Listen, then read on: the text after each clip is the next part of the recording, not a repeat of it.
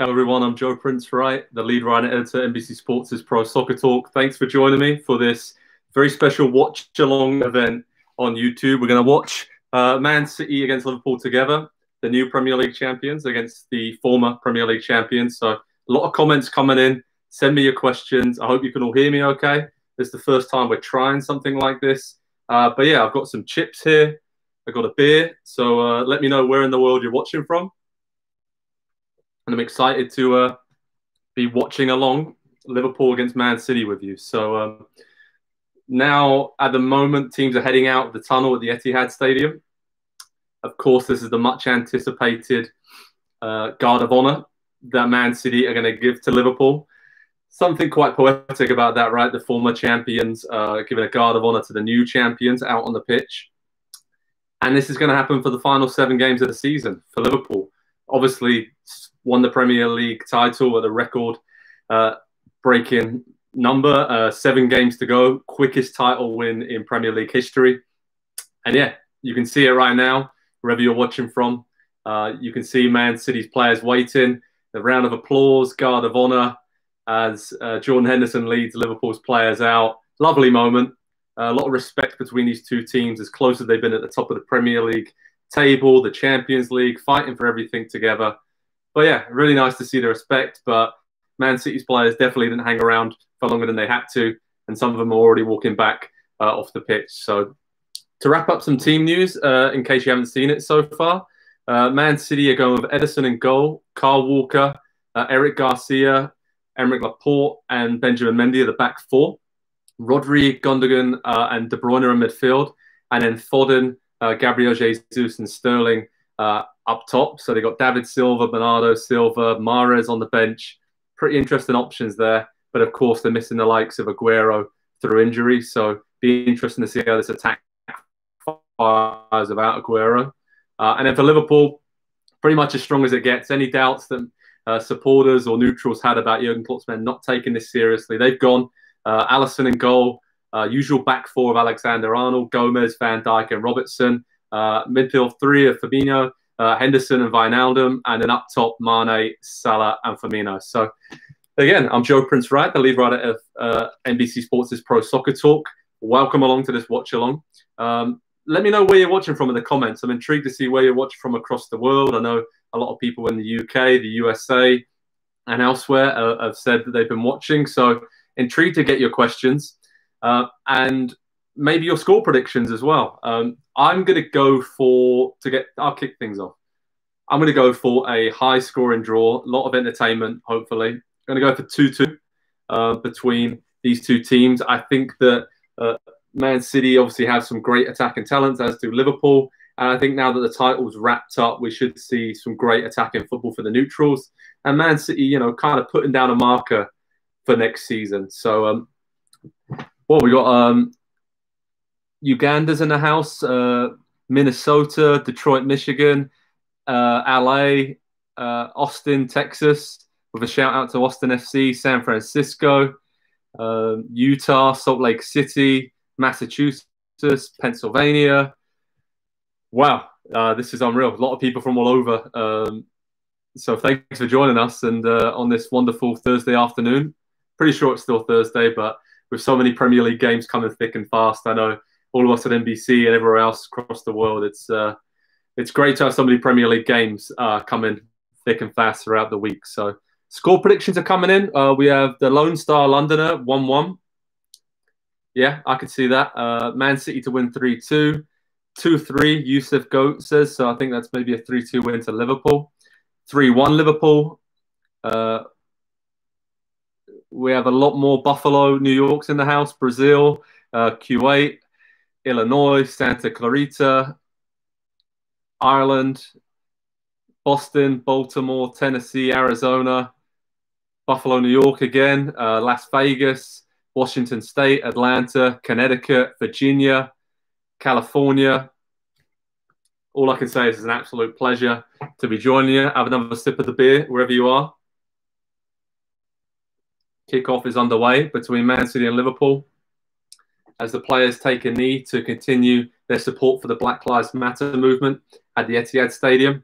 It's been great to see the Premier League players and the the league take that so proactively at just the start, and hopefully that will be the start of a journey towards ending racism in the future. So right from the start, Man City are on the attack here, but Virgil van Dijk is doing the business as always. I think we can all agree with that. 10-0 Man City is a score prediction. Donovan says 3-2 City, 2-2, 1-1. Florida's in the house, 2-1 Man City. Long Island, a lot of predictions here. So yeah, going to be very interesting. Erie, Pennsylvania, Long Island, 3-2 Man City. Wow. Yeah, it's going to be very, very interesting to see how this plays out. So to start the game, as usual, Man City having a lot of possession and Liverpool high pressing. Certainly a lot of hunger between these two teams here. A lot of history as well. I think we all remember earlier this season, Liverpool winning 3-1. Fabinho with that lovely strike from distance after potential handball decision at the Kop end that I'm sure Man City fans haven't forgotten. But I was at Anfield that day. Great atmosphere. Always a great occasion when these two teams meet up, isn't it? And Klopp and Guardiola have been very, very respectful of each other pretty much throughout their time in England. They play football a very different way, but it gets results regardless. So Liverpool have been dominant this season. But Man City won the League Cup, still looking to win the FA Cup in the semi-finals of that, and looking pretty good in the Champions League, although they do have that second leg of the round of 16 to come up against Real Madrid. And then it may be their last chance of winning the Champions League for a long time, considering how the appeal goes for their ban against European action for 2 years. So, as you can see, Man City building an attack down the left side. Mendy's played it in. Jesus puts it in the back of the net, but he's offside. The flag went up pretty early, but as we see now in the VAR era of the Premier League, oh, that is tight. I think he's half a yard offside, but very, very tight. Liverpool playing a high line, so maybe that would be something that Man City look to get hold of. So some of your comments here, I'd love to see what you think about the way this game started. We got a lot of comments here saying that Horman says Mendy makes me nervous, and I think it's interesting, right, to see the reports consistently linking Man City with new defenders, new left backs. Today, the latest was David Alaba from Bayern Munich, who of course can play centre back, centre midfield, left back, pretty much everywhere. And he played with Pep Guardiola at Bayern Munich, and his contract's up next summer. So got a lot of experience, and I think we can all agree that Man City been unlucky with defensive injuries, but it has, you know, been the big difference, I think, between these two teams, because even the most ardent, good save there from Ederson, double save, first to stop Salah, and then Mendy, as the commenter was just saying there, caught in possession, and Firmino nearly cleaned up to put Liverpool ahead. So, very close to an opening goal for Liverpool, and they certainly don't look like they've been partying for the last week or so since they sealed that Premier League title. But yeah, to go back to some of the areas where perhaps Man City need to improve, definitely defensively, right? I think we can all see that with Laporte being out for a long time this season. He was a big difference maker last season. Had he been fit, I still don't think Man City would have won the title because they've come up short in a lot of other areas as well. But maybe their focus is on the Champions League and the cup competitions. Who knows? But it will be very, very interesting. A lot of comments coming in here, just filtering through a few of these. Very interesting to see, as I said before, where you're watching from across the world. And I want to make your attention and make you aware of Jose Mourinho's comments. As those of you who have been watching on NBC Sports, Tottenham losing 3-1 at Sheffield United, which was, who saw that coming? Massive shock to everyone. Tottenham have started the restart pretty well. Sheffield United, not so much, but Mourinho was furious, let's say that, with the VAR decision against Tottenham when it looked like they went 1-0 up early in the game with Harry Kane scoring, handball on Lucas Moura. I don't know what you guys think. I thought it was very harsh. The letter of the law probably was correct because when he fell down, He handled the ball, even though he was fouled, and that went on to Kane, and then he scored. But yeah, a bit of a head scratcher, quite literally, there to see that goal being ruled out. And look out on NBCSports.com on Pro Soccer Talk. We're going to have analysis and reaction from Mourinho. The special one never usually minces his words, does he? And he hasn't done that again, as Tottenham's top 4 hopes pretty much hanging by a thread, I would say. I can't see them finishing maybe 5th or getting the Champions League now. Of course, with Man City's ban up in the air, but considering where they are in the table now, as we look at the standings, yeah, they're 7 points behind Manchester United with 6 games to go. So Tottenham fans, not looking great for you. Let's look at the comments in here.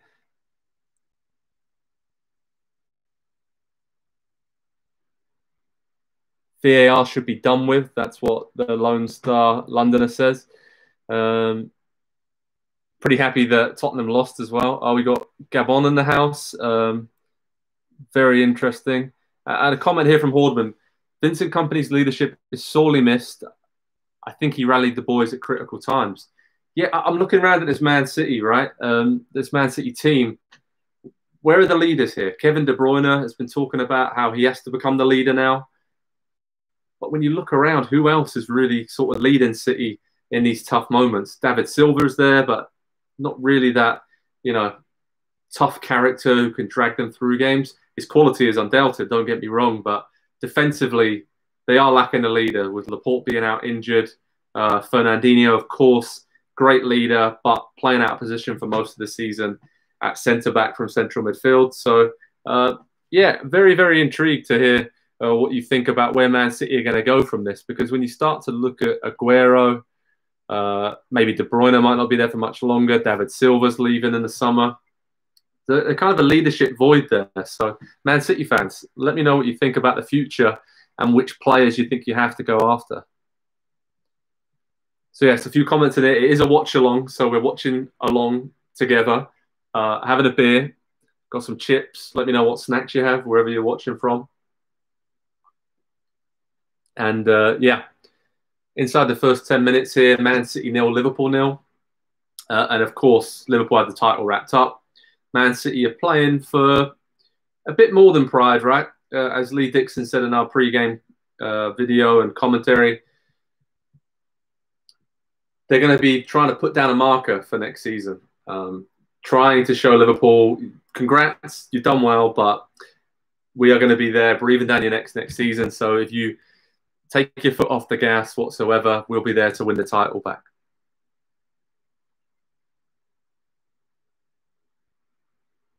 A lot of comments about showing the game. A lot of so if you're in the USA, you can watch it on NBCSN and NBCSports.com. But I'm going to be here with the watch along, chat with you live throughout it. And it's been a solid start for both teams, really. Man City, close offside call with Gabriel Jesus there. And then Edison coming up big to deny Salah and Firmino.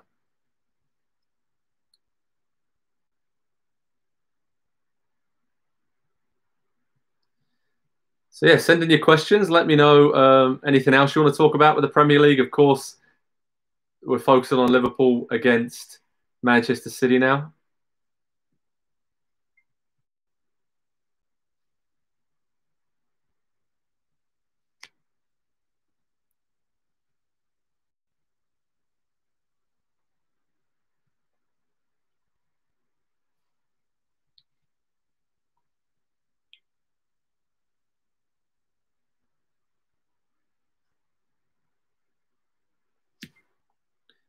A lot of comments anti-VAR, which is pretty interesting.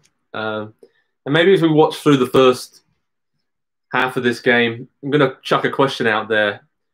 Who have been your top 5 Premier League players since the restart? Someone I've been thinking about a lot. A lot of players have come back.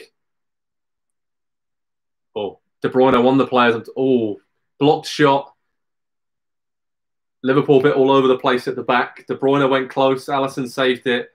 And this segues us very nicely.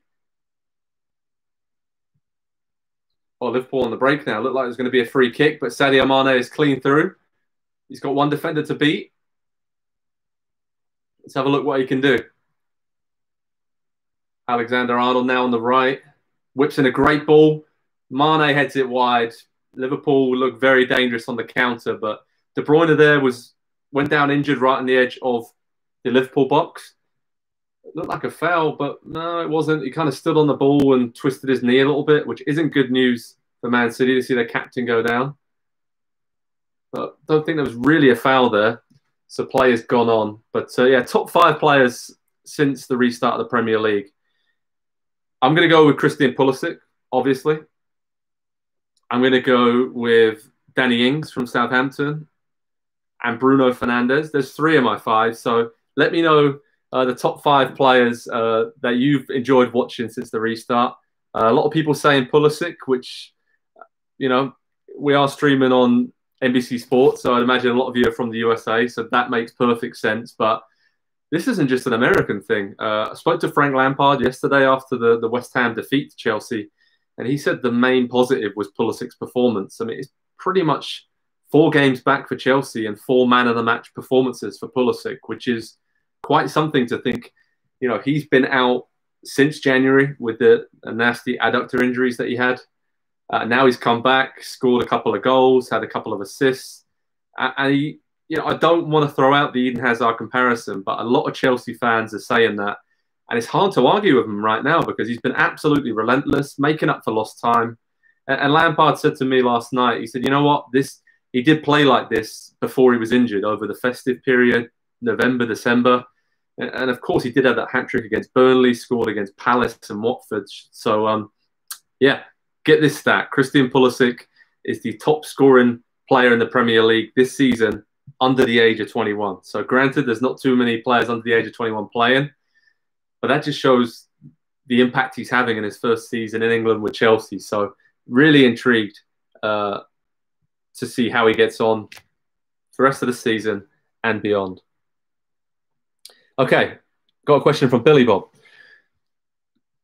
Oi, all right. I got a question. What makes Van Dijk such a good defender? Could you give your analysis? Well, you know what? I think the one thing that I always love about Van Dijk is the time that he has on the ball. He always seems to be one step ahead of every attacking player around him, and that's because of his positioning. I think he's a very quick defender. I think he reads the game so well. And I've watched him very closely at Southampton before he moved to Liverpool, and it felt unfair in some games that he was playing for Southampton. No disrespect to them, but he was so much better than any other player on the pitch multiple times. The best comparison I could give is it was like he was playing in a U12 game and he was 18 years old. He was just on the next page. I think over the years when he first came to the Premier League from Celtic, Ronald Koeman worked with him a lot about his concentration and his focus.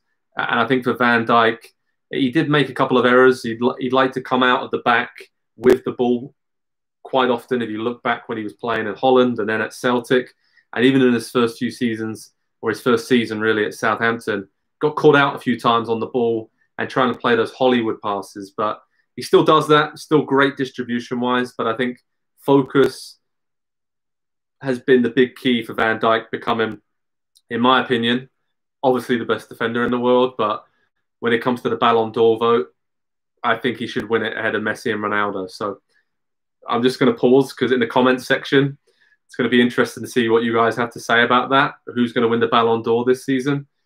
But I think with how dominant Liverpool have been, going forward, yes, but defensively over the last 2 years, there's no doubt that any Liverpool fan watching knows that that's the main reason they won the Champions League and they won the Premier League, because giving them a solid foundation and a base to build from. And we can see Man United are kind of doing the same thing now as well, right? They've got a settled back four. Defensively, they're set up much better. And now they can use those attacking weapons to win games, because Liverpool over the last few years, and Man City, to be fair, when Guardiola first arrived, they scored boatloads of goals, didn't they? But they were losing games for themselves, let's put it like that. Big mistakes from goalkeepers, defensive players. And that is why Man City are second in the Premier League and why Liverpool are so far ahead in the title race this season. So, Billy Bob, thanks for your question. I appreciate it. Okay, Giovanni Galvez says maybe Lewandowski or Benzema or Ronaldo should win it this year.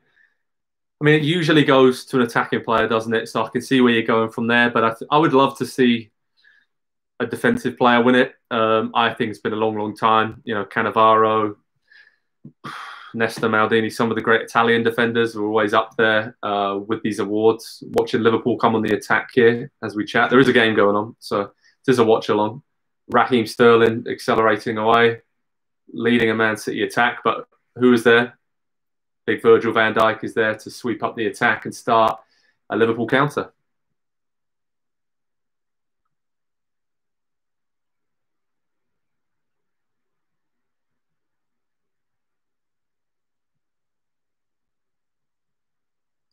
As you can see, we've got a link in the comment section there to watch along with me.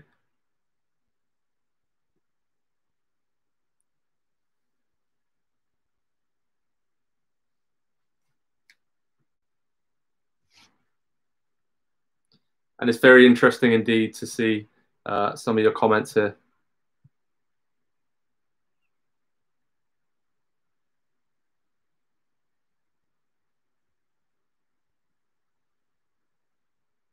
Okay, Edmund, since the restart, thinks Willian, Danny Ings, Bruno Fernandes and Martial have been some of the top players since the restart.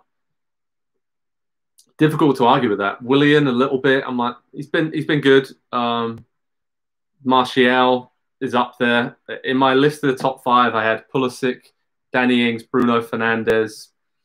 I had Michael Keane from Everton, which, you know, I don't know if everybody would agree with that. And then my 5th and final guy was Kevin De Bruyne, obviously, for the wonderful assists. The free kick against Chelsea, for me, was worth it on its own. And yeah, to sum up what's going on in the game here, Andy Robertson just had a ball. He floated forward aimlessly. But here come Man City. Gabriel Jesus, again offside. And that man, Kevin De Bruyne, just as we mentioned it, carved open the Liverpool defence. And definitely a tactic that City are using here. They're trying to get it through centrally. There's a lot of gaps between Joe Gomez and Van Dijk. Jesus just hasn't been holding his run. You'd have to think that if Aguero was fit for Man City, he probably would have put a few of those chances away.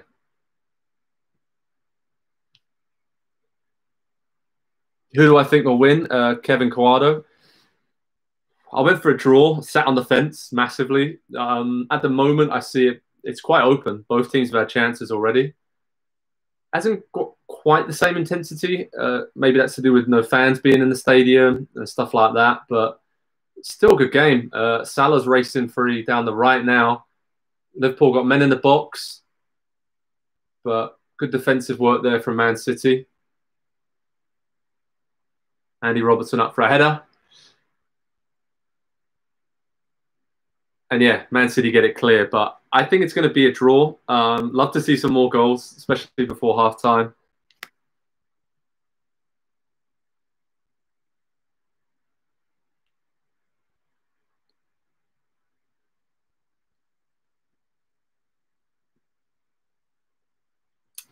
And yeah, I'm really intrigued to see Liverpool fans and to hear from you. Okay, Salah is clean through Salah. Hit the post, comes back, Sadio Mane's touches off. Very good chance there for Liverpool, of course.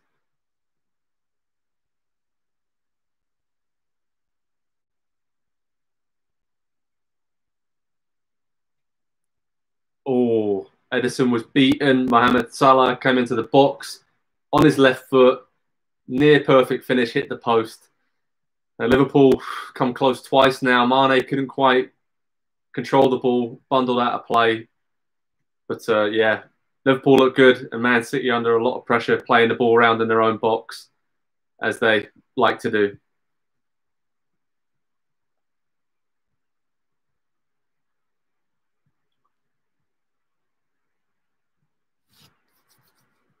So Giovanni in the comment section, it says, who do we think will be in the top 4 at the end of the season? So get your questions in or answers in. Obviously, these two, Liverpool, Man City, going to be in the top two. And then Leicester are struggling. Leicester and Chelsea, right? If you've got any Leicester or Chelsea fans out there, intrigued to see what you think, because stumbling is the main word that comes into my mind when I talk about your teams. But Sheffield United maybe aren't out of it after that big win against Tottenham today. Man United and Wolves flying. They look great. Wolves are the only perfect team since the restart, with Adama Traore and Raul Jimenez pulling the strings and connecting all the time up top. And they play Arsenal on Saturday on NBCSN at 12:30 Eastern time. So it'll be very interesting to see how this top four battle plays out. But De Bruyne here is the ball on the edge of the box. He's beaten Alexander-Arnold, but the last touch come off De Bruyne, and it's a goal kick to Liverpool. Great defending from Liverpool. Okay, I got a question for Liverpool fans. I want to see your answers in the comments. How on earth do you improve next season? What areas of the pitch do you need to buy a new player in? Do you need to buy anyone? Or what young players would you like to see come into the team? I know Naby Keita, if he's fit, everyone would like to see him play more regularly, but are there any areas of the team that you would like to see Jurgen Klopp strengthen? Because I'm scratching my head a little bit to see how they get better without spending a lot of money. Klopp's already said they probably won't do that. They'll look at Harvey Elliott, you know, a lot of good young players there coming through. And it'll be interesting to see what they do, right?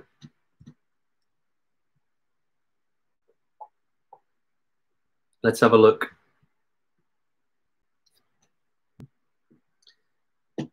Henderson is running around like a madman, Hordman said.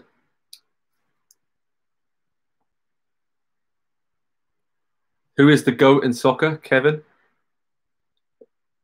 I think I'm going to leave you in the comments to sort that out. Messi or Ronaldo, flip of a coin, really, at this point.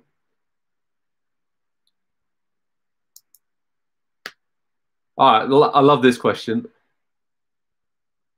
From Dieter, what do I think about Kinkladze? Could he be a great player if he played in these days? For anybody who doesn't know, Georgi Kinkladze was and still is a Man City legend. He played in the early 90s in the Premier League when City was struggling towards the bottom end of the table. And, you know, Alan Ball and a few other managers. But Kinkladze was one of the great playmakers in Premier League history. Loved to, you know, get the ball in attacking areas. I remember a great goal he scored against Southampton when he took on about 8 players and finished it. One of the best Premier League goals of all time. So if any of you haven't heard of Georgi Kinkladze, go onto YouTube, type in his name, and you'll see a lot of great videos. I think he could be a great player in this Man City team. Love that question. I see a bit of, you know, David Silva in him. And, yeah, he would slot right into this Man City team. It was kind of a bit unfortunate that he wasn't born a few years later, because his stock would have grown already. Okay. Oh, big decision. Penalty kick to Manchester City. Raheem Sterling hauled down. Wow. Drama just before the drinks break. I'm going to have a drinks break while I watch this replay.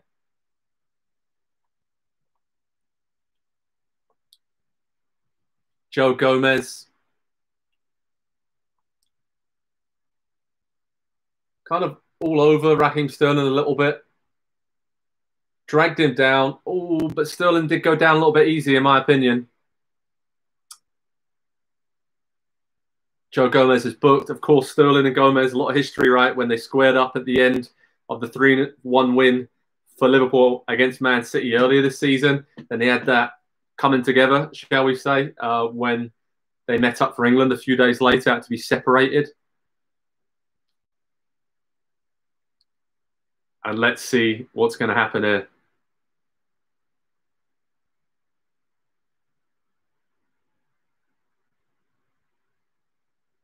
Goal. Man City, 1-0 up. Kevin De Bruyne, who else? Stroked the ball into the bottom corner, sent Alisson the wrong way. Man City 1-0 up against Liverpool. And if I think about the play in the first half of this first half, as the players now have a break for a drinks break, which I'll do that as well. I think it's a little bit harsh on Liverpool to be 1-0 down. Seeing the replays here of Gomez and Sterling, Gomez had a couple of tugs at him. Sterling could have gone down first. Then he tried to wriggle away. Gomez had his hand around his waist, but I think Sterling is really waiting for the contact there. And as soon as he kind of turns towards goal and is going down a bit of a blind alley, I think he kind of goes down. But Gomez does have his hand around Sterling's waist. Probably, percentage-wise, I'm going to say 60-40, it was a penalty. So, intrigued to see what you think. And it is 1-0 to Man City against Liverpool in the first half.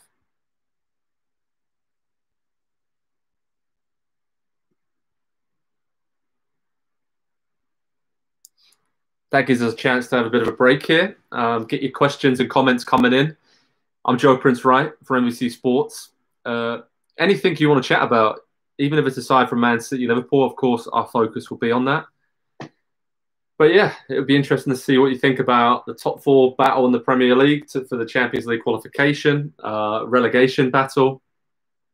I know what you think. I love these water breaks with the managers almost having a timeout. As someone who watches hockey, basketball, NFL quite a lot, very interesting to see the managers making the most of these timeouts. And Pep Guardiola, Jurgen Klopp, Mourinho, although it didn't work too well for Mourinho today, but they've all said very honestly and openly that they want timeouts in the future. So maybe we'll see that after football returns to being somewhat normal.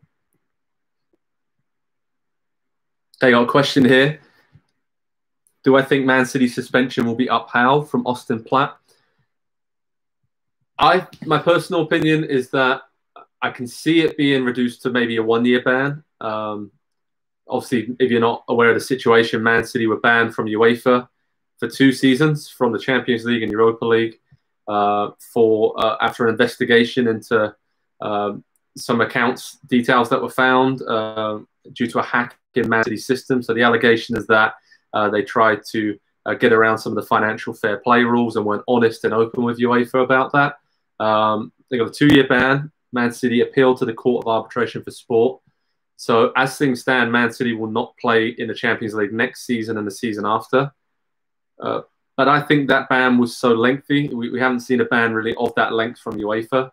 Almost just to say, Man City, this is what could happen, and maybe we'll just ban you for 1 season. So unless there's some evidence that will, come up, that really changes the Court of Arbitrations for Sport's mind, I think Man City will at least be banned for next season. And we'll wait and see what the fallback from that is. So again, anyone joining us in the comments, hello. It's 1-0 to Man City. Penalty kick from Kevin De Bruyne after Joe Gomez brought down Raheem Sterling. Next question, will 5th place get Champions League football? If Man City's ban is upheld, then yes, that is the understanding. Of course, Premier League rules, I haven't really had anything on this officially because the situation hasn't cropped up before, but that is the understanding that they would agree to just move the Champions League place down to the next team in the table. So everyone expects that 5th place will be in the Champions League. So Arsenal, Tottenham, Wolves, Sheffield United, maybe even Burnley, your fans can dream of Champions League football.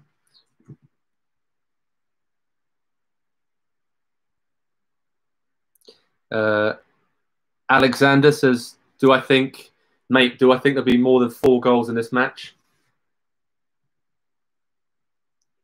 Previously, I said 2-2, so I thought there'd be exactly 4 goals in this match. But seeing some of the open play here, I would go with more than 4. I think that would be... Gabriel Jesus just slipped as he squirmed 3 inside the box. Great chance for Man City there. Don't think he was offside in the build-up. He managed to curve his run. Just onside, but that man, Kevin De Bruyne, again, putting the chance on the plate for Jesus. And De Bruyne, maybe he's in the conversation for the Ballon d'Or this season. Yes, Man City haven't won the title, but he's been sublime. Will probably be the main reason if City win the Champions League. Why they do that is De Bruyne's form. So it'd be very, very interesting.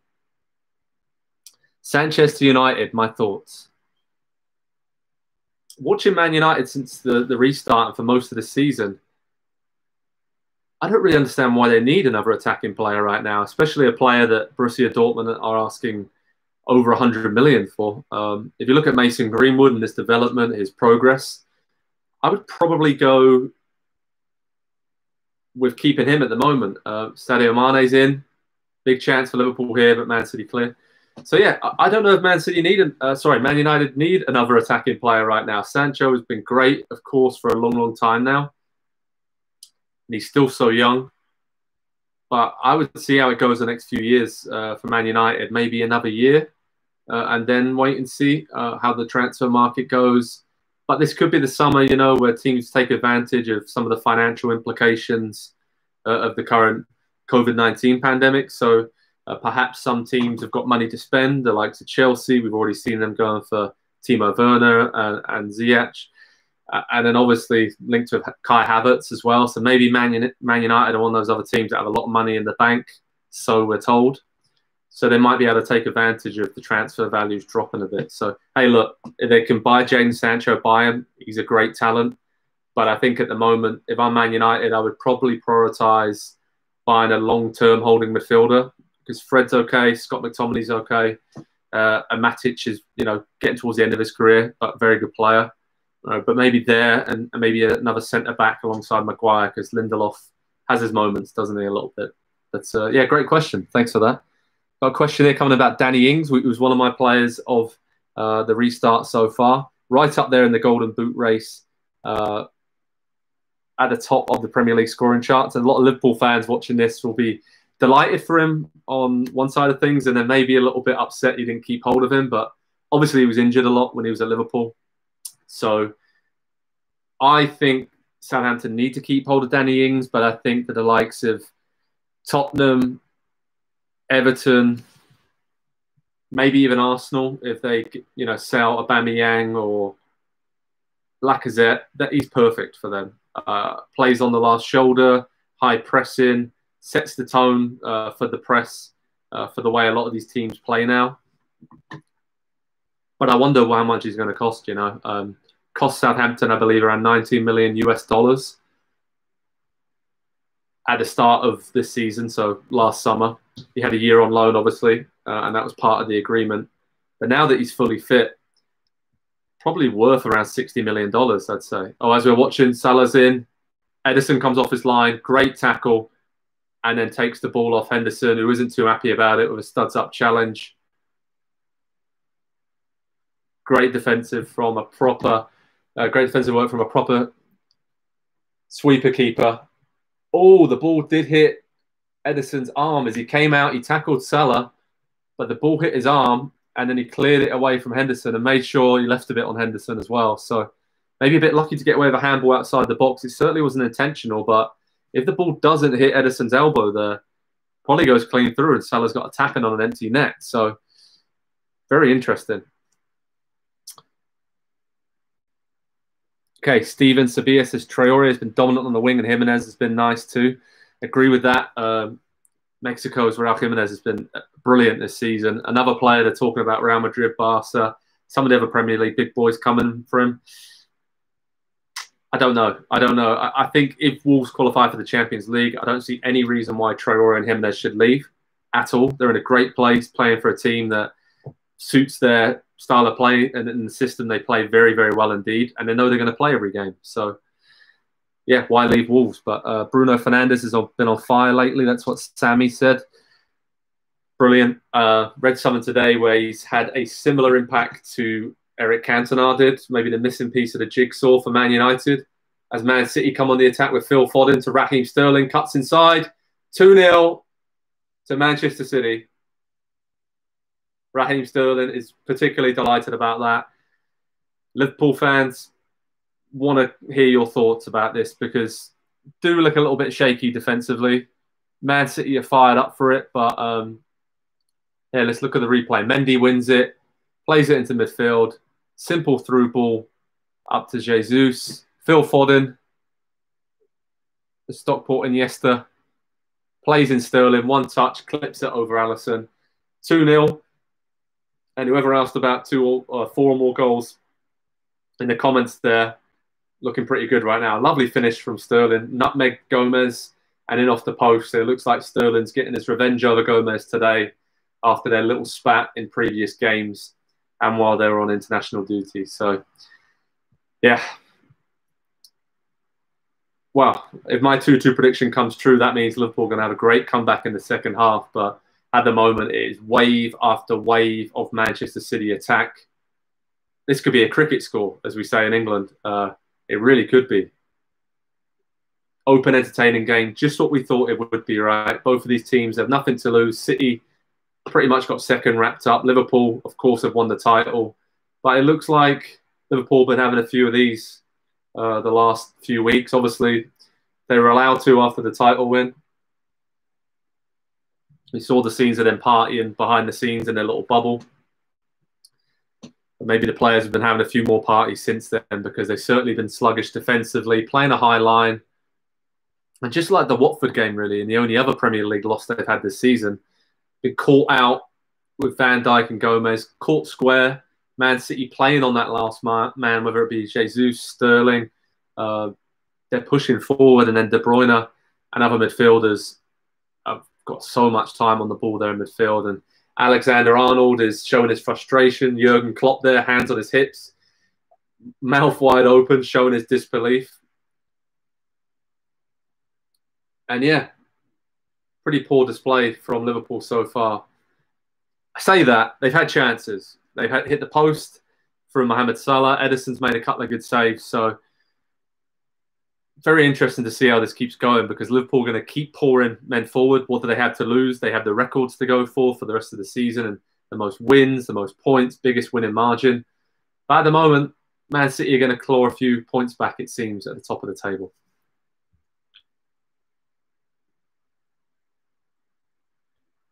Robert Fisher, great question. Do Liverpool need a Xavi to complete the jigsaw? I saw a link with last week. Was it Thiago Alcantara from Bayern Munich, Spanish playmaker? I think he'd be perfect. He's got a year left on his contract at Bayern, I believe. So a bit of a deal to be had there. When you look at their midfield, Fabinho's great in the holding role. Henderson has been wonderful this season, obviously. Wijnaldum, Milner, Keita, Oxlade-Chamberlain. Very different types of play. A couple of more defensive-minded players there centrally. In terms of Keita and Oxlade-Chamberlain, love to get forward. But they need a player, I think you're right, to kind of put his foot on the ball, take the pressure off, the tempo, and just kind of give them a bit of a plan B, right? Because as we're seeing here, when another team dominates possession against them, like Man City are doing today, it's quite difficult for them to slow it down and maybe have the ball and spray it around at the back. That's not the way that Klopp sets his teams up to play. So I think, yeah, Thiago, someone like that would be great. And I really think, you know, it would be interesting to see what they do in the transfer market. Some love for Riyad Mahrez here. I've got him in my fantasy team, so I'm hoping he comes on in the second half and scores a few goals because he's been brilliant. Daniel Samaru, you've opened up a can of worms here. Liverpool is overrated. Going to leave that comment there. I'm sure you're already going to have a go in the comment section there. And he backs it up with saying, for me, they're having a lucky season. I can see what you're saying. Certainly not lucky to be this far ahead. They're a great team, and I think Man City and Liverpool are clearly the two best teams in the Premier League. But, yeah, if some of the calls didn't go their way, some of the late winners, the tight 1-0, 2-1 wins that they've had, I think even the most ardent Liverpool supporter, let me know in the comments, but do you think that you are really 20-odd points better than Man City? I don't think many Liverpool fans would say they are. They're the better team this season. They've edged it compared to last season. But, yeah, be interesting to see what you got to say. A lot of comments going on here. It's good to see that you're all having a bit of banter. This is what it's all about. The whole idea of this watch-along is to, again, have a beer. I'm going to probably need to get another one at half-time, but have some comments, ask questions, watch the game together. And hopefully we can do this for some more big games coming up throughout the summer, wherever you're watching in the world. In the Northern Hemisphere, obviously it's the summer. And yeah, lovely spray ball out wide here to Robertson. Haven't seen much of Robertson or Alexander-Arnold today, which It's a bit surprising. I thought down the flanks would be one of the areas where Liverpool would really hurt Man City because Kyle Walker and Mendy haven't had a great season, I don't think. And, you know, Zinchenko and obviously João Cancelo have come in and out of the team. So not a strength of Pep Guardiola's side this season at all, fullback positions. But so far, they've been really good. And a stray pass there, trying to find Alexander-Arnold. And Man City are very happy with that as the ball goes out of play. Okay, Pacey says, who do I think will win? Well, it's 2-0 to Man City now. So before the game, I said a draw. Probably go to Man City to edge it now. And yeah, be very interesting. Sammy asks, Salah is underrated. And the comment above it says Salah is overrated. I'm going to go ahead and say that Salah divides opinion. I think his productivity has been through the roof since he joined Liverpool. This season, more so than last, he's gone missing in some games. But the expectations are obviously up here. When it comes to Salah, he's done so many great things in the Champions League win the season before that. It's difficult to keep meeting those expectations. That's why Messi, Ronaldo, Aguero, Henry when he was at Arsenal, the great Man United players, why they were so great, because they kept doing it season after season. And Salah, been doing it 3 seasons now, unbelievable talent. And yeah, I can understand some Liverpool fans want a little bit more from him, but still, what you're getting from him isn't too bad, is it, at all? Liverpool forgot how to play. That's one of the comments. A lot of love for Phil Foden here. Could be a starter for England at the Euros. And yeah, talking earlier, we had, the Liverpool need a Iniesta, Xavi type in midfield. I think that's the one thing England have been missing in midfield, really. I say this as an Englishman, but getting to the semi-finals of the last World Cup, missed a player in midfield who could put their foot on it, slow the tempo down. It was all very much, great attacking play, but didn't control games, especially in the semi-final against Croatia. 2 summers ago, it happened. I'm still talking about it, as are most Englishmen and women. But I think that, Phil Foden is a great talent. And as I say that, he's been taken down by Liverpool as he started another Man City attack. And he's just the kind of player that England need, and a very un-English-like player in a lot of ways. So it's great to see Pep Guardiola doing a great job for the English national team and developing his talent. And he really is a mini-me, a mini David Silva or someone of that ilk. So, yeah, very interesting.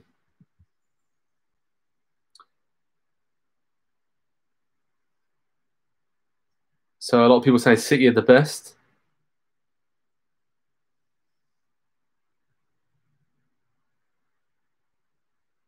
A lot of very proud Liverpool fans here. Did Aguero leave City? No. He's just injured, so he should be back, hopefully, for the Champions League. They're talking. He may not play again in the Premier League season, but he had knee surgery in Barcelona. Apparently it went well, so we'll wait and see. What do I think about Alexander Zinchenko? Great question. I don't think he's really played in his natural position since he's been at Man City. He's been forced to play left back. He's obviously more of a winger or midfield player. I think he's obviously liked by Guardiola, but there have been a few defensive errors this season, but purely because I don't think he's a left back, and he's been used. His versatility's kind of gone against him, right? He's been used in different areas because he can play there, but I think going forward, it will give Man City options on the wing. Maybe his future is in midfield. When Fernandinho is done, maybe he is one of the players who can play hold of midfield alongside Rodri. But yeah, good player, good talent. Like to see him play in his natural position. Okay, a lot of banter about Arsenal. Do we think they're going to win the Europa League get into the Europa League? They're already out. Champions League. What do we think here?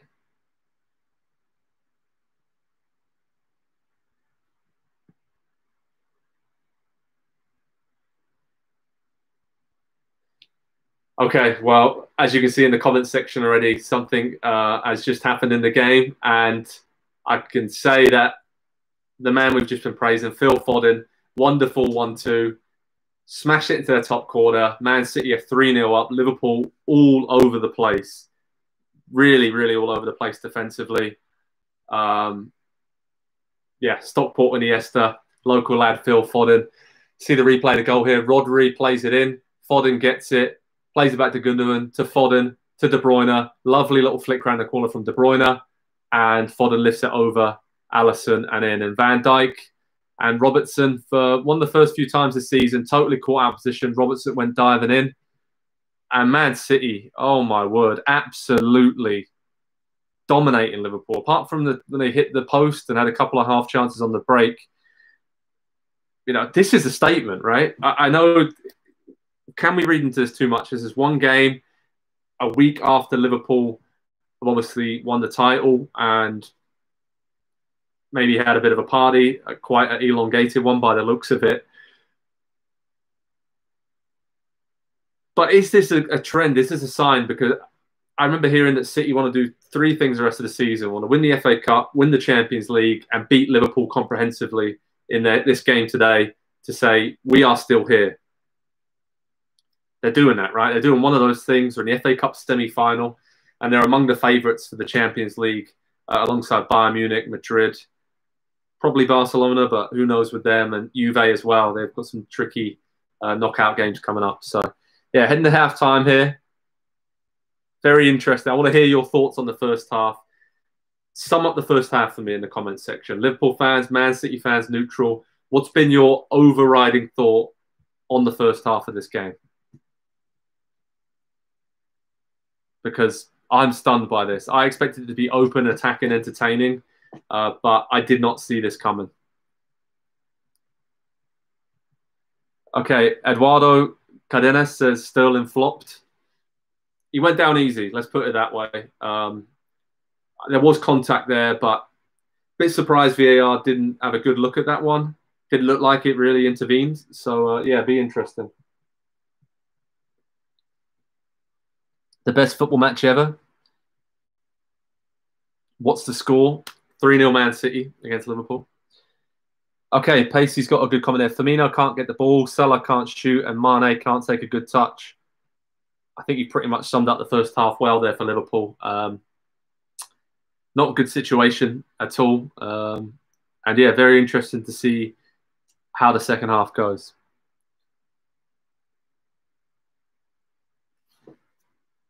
Hordman is looking like he's enjoying this one. Seems like several UK papers and online media have dubbed Liverpool the next team to dominate the Premier League for several years to come. And then City says, hold my beer. Yeah, they're doing that today, aren't they? Like we said earlier, putting down a bit of a marker saying, well done on your title, but we'll be back next season and it will be very interesting to see. Foden's been outstanding. That's one of the key takeaways. Can City beat Barcelona? Very interesting. Absolutely horrendous. That's one of the comments. Assuming that is towards Liverpool because they haven't been good at all right now. Daniel's drinking a soda. Gonna have a water here, rehydrate. Got some snacks. And Pacey's coming through with City winning next season after this match. Wow, that's a big statement. I'm not sure they're going to win next season, but it will be very interesting. Sammy, who do I think is the best player at Liverpool? Most impactful is probably Virgil van Dijk.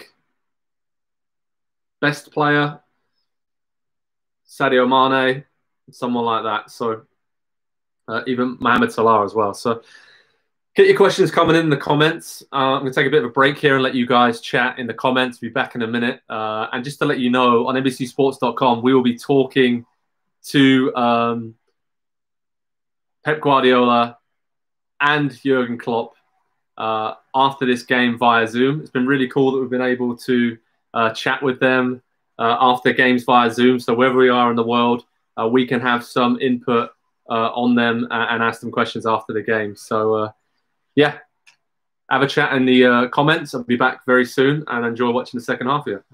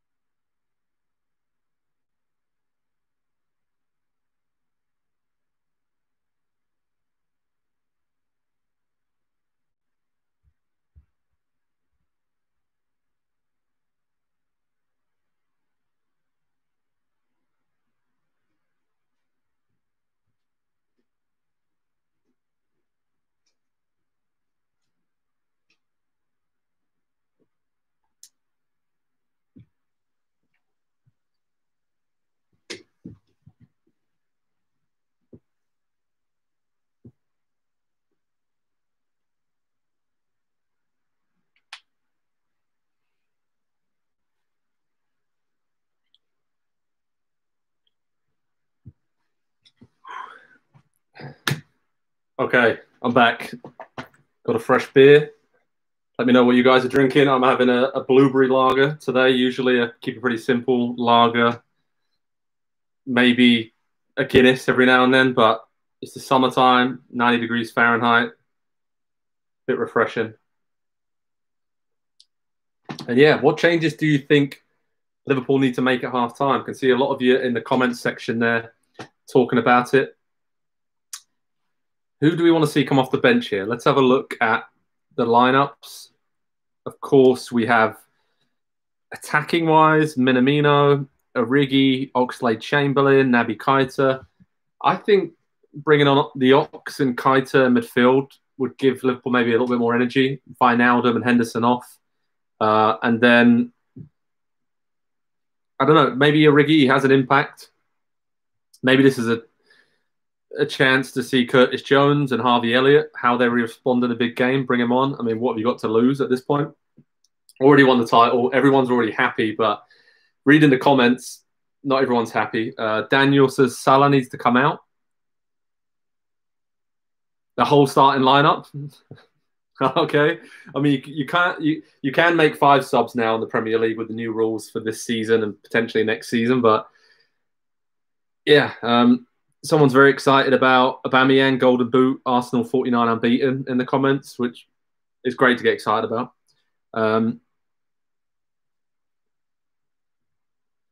Okay, Kevin thinks that City are winning because Liverpool is not trying.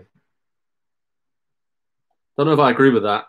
I still think that Liverpool want to break Man City's records from the great title-winning seasons they've had recently when it comes to the amount of points. Of course, the biggest winning margin. But yeah, it's going to be interesting for me. Okay, Daniel, you have a beer, but I have wine. Cheers, mate. All the best. Predictions for the second half. The final score. Let's get your final score predictions. I can see some of them coming in already. Lucas Van Marcus says 4-3 to Liverpool. Trust me. Lucas, if you're right, I'm not going to say I'm going to do anything because I could easily see it happening with Man City's defence and the way Liverpool attack. But yeah, pretty interesting. Brandon Reyes says which beer? A nice blueberry lager.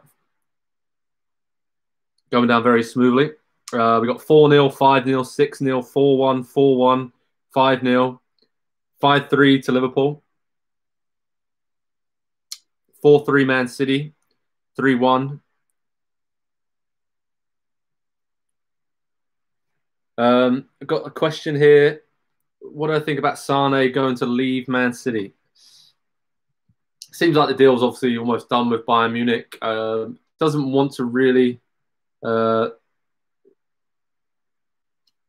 be there anymore. It's been that way for a long time, hasn't it? And I think that Man City aren't hurting for attacking options. So it makes sense. He's kind of the long-term replacement for Ian Robben and Frank Ribery. Very similar player. Yeah, a bit of a shame because Sane was so good in those title-winning seasons for City, but the ACL injury right at the start of this season obviously hampered him a lot. And I would love to see him stay in the Premier League. I really would. But I think Bayern Munich are getting a great player. Man City are getting a great price, and it's the best for everyone.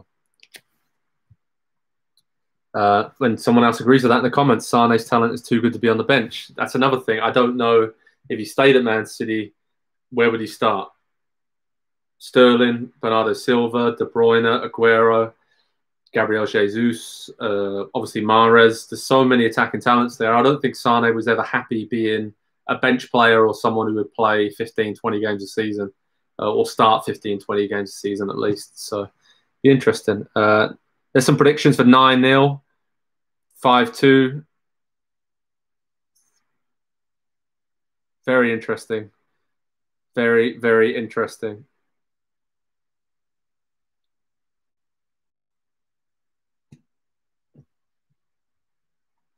(5-1). A lot of Liverpool fans out there. 7-2. I mean, there's some crazy score predictions here. I hope you're right because this is going to be a very exciting second half for us all to watch.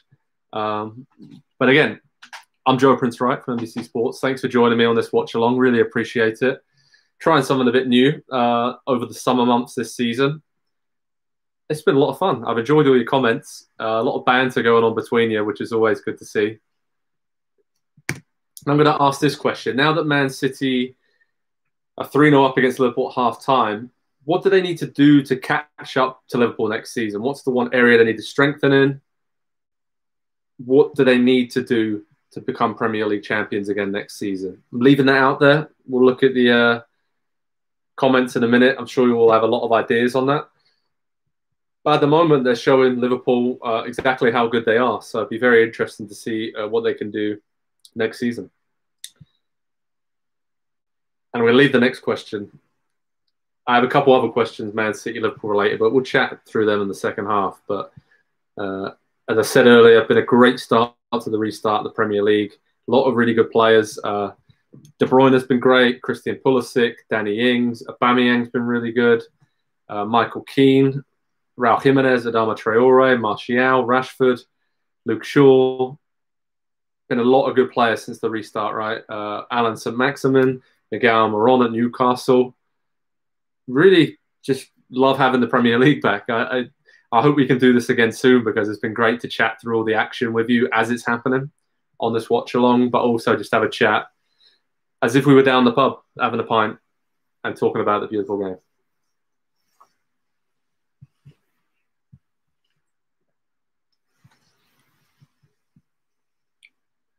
We got Gaz in the comments saying Man United are the greatest football team in the world. I'm sure that will stir things up between both Man City and Liverpool fans mostly watching. So let Gaz have it. Got a question here from FC, or more of a statement from FC Carreta. Liverpool needs to make some signings if they want to win again next season.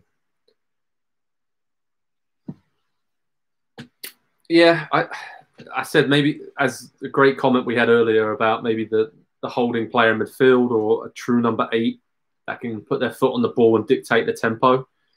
That would be good to see to kind of give them a plan B. But Oxlade-Chamberlain can do that. Keita can do that. But can they stay fit? That's the main problem. We saw it obviously against Atletico Madrid, get knocked out of the Champions League when a team sits back and Liverpool can't counter on them. When they have the ball, what can they do with it? How can they open up defences?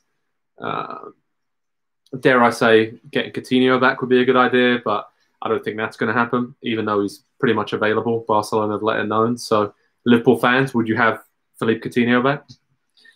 Intrigued to see what you think about that.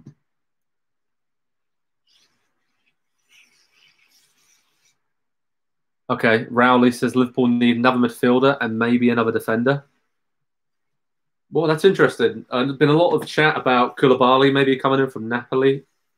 I like Matip and Gomez up until this game has been pretty good this season, but still has the occasional bad game in him, but he's quite young. But yeah, that defensively hasn't been an issue for Liverpool apart from against Watford and then today.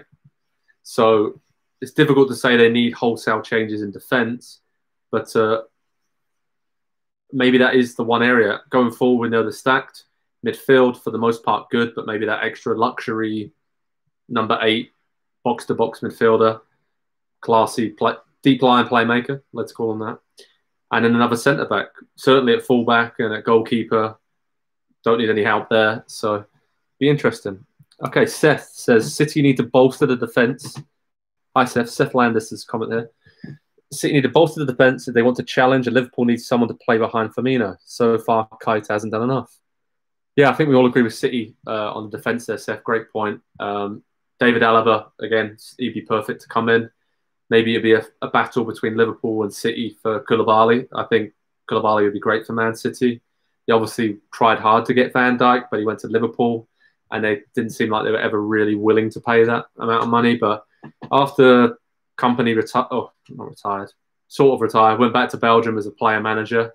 They haven't really filled that gap, have they, with Laporte being injured. That's been a massive weakness for them this season. So City need to strengthen defensively. And yeah, someone to play behind Firmino. That's interesting because attacking-wise, Firmino drops in and Mane and Salah bomb on out wide along with Alexander-Arnold and Robertson. But yeah, I think that Liverpool, when I think back to the great Man United teams, not to bring Man United and Liverpool into the same sentence, but when you look at what Sir Alex Ferguson did, right, season after season, transformed the team slightly, changed some of the focus. Yes, they played very similar a lot of the time, but they also kept kind of reinventing themselves with different players, different assistant coaches, different philosophies. And that's going to be the challenge for Liverpool now. That's why it's so rare to have a dynasty in any sport, let alone soccer or football, wherever you're watching in the world. We all know what I'm talking about. It's because teams find ways to play against you. Like teams, as good as you can be, teams will force you to do what you don't want to do, and then you end up playing to your weaknesses. So that plan B for Jurgen Klopp, are we going to see that? The evolution of Liverpool, are we going to see that? So teams are back out on the pitch for the second half. Klopp somewhat smiling, doesn't look too happy. Obviously, his team are 3-0 down. And in case you just joined us for the second half, I'm Joe Prince-Wright. Hello, great to have you along on this watch-along as we watch a game together, have some snacks, have a beer, watch Man City against Liverpool. And in case you don't know the score, 3-0.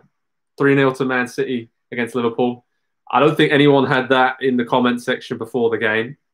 I can't remember anyway. It seems like a long time ago, but yeah. Oh, diving header action from Ederson's 15 seconds into the second half.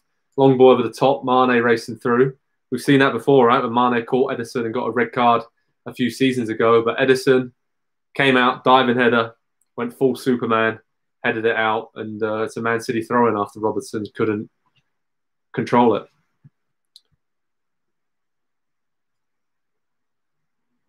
A lot of questions here. Can I say hi to Malaysia? Hi, Malaysia. Daniel is coming back. He said he'll be back with some food and a milkshake. That sounds good to me. Let me know what food you're having, Daniel. Could really go for like a burger or a hot dog right about now. So that's my next plan of action after I chat with you guys and then after I speak with Guardiola and Klopp on Zoom. Some Liverpool fans, I think, in the comments said this is embarrassing. Others say, I don't think Liverpool really care if they lose, which is fair enough. And other people saying, why are Man City trying so hard if they know we have already won the title? Again, it's that point. Going to hammer it home again. They want to put down a marker for next season. Right? This isn't about this 90 minutes of football. This is about if we win and win convincingly and win big, then that shows that the gap isn't as big and we are going to be there next season. So, yeah, Man City got the ball at the start of the second half.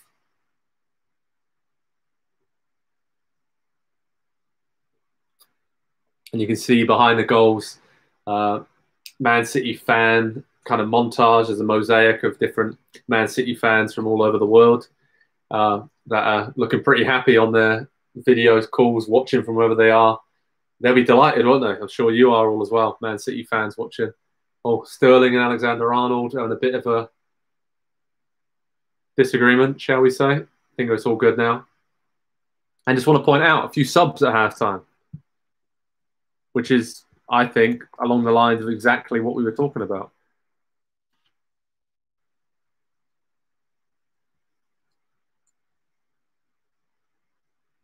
Just the one sub. Alex Oxlade-Chamberlain is on for Joe Gomez at halftime. Looks like, I could be wrong, looks like Fabinho's gone to centre-back. Or Liverpool could be kind of switching things up to a different formation. So, have to wait and see. But it's going to be very interesting indeed to see how this second half plays out. And again, thanks to all of you from across the world for joining me, Joe Prince-Wright, for this special watch-along. The idea is, you know, we all doing it right now, depending on where we are. So let's come together, watch a great game of football, Man City against Liverpool, the two best teams in the Premier League. At the moment, one team is much better than the other because, it should be 4-0. It should be 4-0 to Man City. Alexander-Arnold gave the ball away. By the way, he's playing sort of on the left now. He's playing on the left flank, and he gave the ball away with a throw. And Jesus was clean through after De Bruyne made a great run. But, oh, that's a bad throw in. And Jesus hit it straight, and I mean straight at Alisson. It was like a back pass straight to him. Had the whole goal to aim at. That should have been 4-0. We got a question here. Well, more of a comment from Josh Norris. I don't think this thrashing sets up well for Liverpool versus Villa on Sunday. Josh, keep the faith. Aston Villa, they've come out with a few big results this season. Yeah, Liverpool will be a bit of a wounded animal, won't they, after this game? So, a bit like the Hulk, you will not like them when they're angry. But Villa, at the bottom, battling for their lives. And I really just think with their... Oh, Sterling almost made it 4-0. But I think it was Fabinho came in with a great last-ditch block to deflect it wide. But every time Man City come forward now, they look like they're going to score. Liverpool fans, what do you think about this defending? Because it really isn't good enough. I'm going to cut you some slack because you won the Premier League title with 7 games to go. But any other game, you'd be talking and having an inquest about this defending. But Josh, to go back to Aston Villa in the relegation battle, who does everybody think is going to go down? Send me your comments about the 3 teams who are going to go down. I'm going to go for Norwich. I think, bless them, they're trying their hardest. The squad just isn't good enough. Good to watch, really, on a weekly basis. They give it a good go. But Norwich are going down. I think Bournemouth are pretty much done and dusted after that shocking defeat. Oh, Van Dijk just cleared off the line from Foden. As I said, every single attack looks like City are going to score. So I'm going for Norwich. Bournemouth are done and dusted because they have a really tough schedule. And Josh, I hate to say it, I know you're a big Aston Villa fan. I think that Villa are going to go down as well, considering the strength of their schedule. But it's going to be very close between them and Watford. I think West Ham, with that win against Chelsea, have some easier games coming up. So I think they're just about getting themselves out of trouble. But my 3 to go down will be Norwich, Bournemouth, and Aston Villa. So good conversation starter there from Josh Norris in the comments. Gaz Elliott says Norwich, Bournemouth, and West Ham. Oh, you think West Ham is still going to go down? Rowley says Villa, Norwich, and Bournemouth. Great minds think alike, Rowley.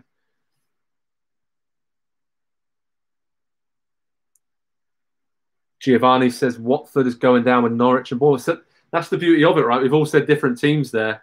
And I think that going... Oh, hang on a minute. Liverpool got a chance. Oh, Mane, kind of a deflection straight at Edison.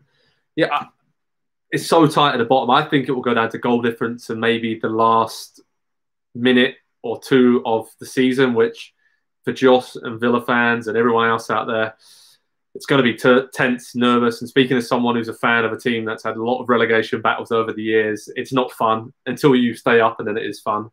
But up until that last minute, it isn't. So, yeah, very interesting indeed to see a lot of you saying about that. Another question from Josh. What do you think the transfer window will look like, JPW? Less activity than usual, cheaper deals? You know, my big prediction for the transfer window this summer, intrigued to see what you guys think. A lot more swap deals, a lot more loan deals. Teams may want to get rid of a player, but they don't want to sell him with the current financial situation. So they'll say, you know what, we can do a 1-year loan swap. Take Arsenal and Barcelona, for example. Aubameyang could leave. Barcelona, not really getting the best out of Griezmann. He maybe want to leave at the moment. So what about we swap Aubameyang for Antoine Griezmann? Everyone saves face. Everyone gets a star attacking player. Change of scenery.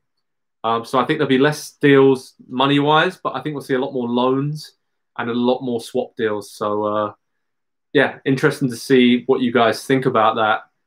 But I think now, as I said earlier, if you're a Man United, if you're a Chelsea, even Man City, and you've got cash in the bank, this summer might be the summer to spend it, because a lot of uncertainty around there, and teams may just take whatever they can get for some of their players, especially if they only have a year left on this contract. So just as free agents are like gold dust at the moment. Oh, should be 3-1.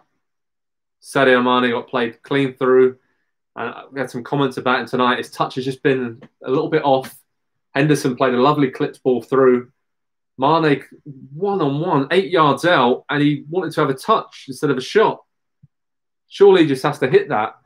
He goes to control the ball and completely missed it, and Ederson calmly collected the ball. So, not like Sadio Mane, but he has had a bit of a dip in form in the second half of the season. Been really good, obviously, at the start of the season. A lot of goals, a lot of big moments. Oh, here comes Phil Foden, the Stockport Iniesta. Again, driving forward, forces a save from Alisson. This is end-to-end. This is great. I hope whoever had the 4 goals or more question earlier, you really should have 4 goals or more. It should be 6 or 7 at least at this point. But I think transfer market's going to be really interesting to watch this summer. Some banter going around in the questions here. Loan to buy possibilities. Yeah, another good comment there from Josh about Jack Grealish and others. There'll be some movement between. There won't be movement between English players, between English clubs, and I think you're right there. I think a lot of the Premier League teams will kind of just hold fire, see what the situation is, and maybe try not to. Oh, penalty situation. I think he's given it. Oh, outside the box. Outside the box. This blueberry beer is going down very well, by the way. Right on the edge of the box. Sadio Mane, clip ball over the top. It's taken down. I didn't quite see who took him down. We're going to see a replay here. Mane. Oh, it's Kyle Walker, a little nudge in the back. Mane went down. Was Walker the last man there? VAR's having a look. Contact was right on the edge. And I mean millimetres. We've had millimetres in this game before, right? With John Stones' clearance last season, pretty much deciding the title. But VAR's had a look. Free kick stands. No penalty is a decision and no foul by Kyle Walker, at least in the box. But it was a foul right on the edge of the box. And now Liverpool have a free kick, very close range. Rowley says that my team, Chelsea, is going to be hungry next season. Rowley, what do you think about Christian Pulisic? Is he the new Eden Hazard? As I said, spoken to Frank Lampard a lot about him in recent weeks. Amazing few weeks and a great start to the restart for the Pennsylvania Messi. A few people have used that, but, you know, trademark that if you will. Jason Mack, Swansea City is the best. Up the Swans, struggling away in the Championship, trying to get in the playoffs. Be cool to see them back in the Premier League. Obviously, Cardiff City, another Welsh team, battling hard to get back in the Premier League as well. So we'll wait and see. The game will end 3-3. When will next season start? Austin Platt. No, hang on, just watching Alexander-Arnold there.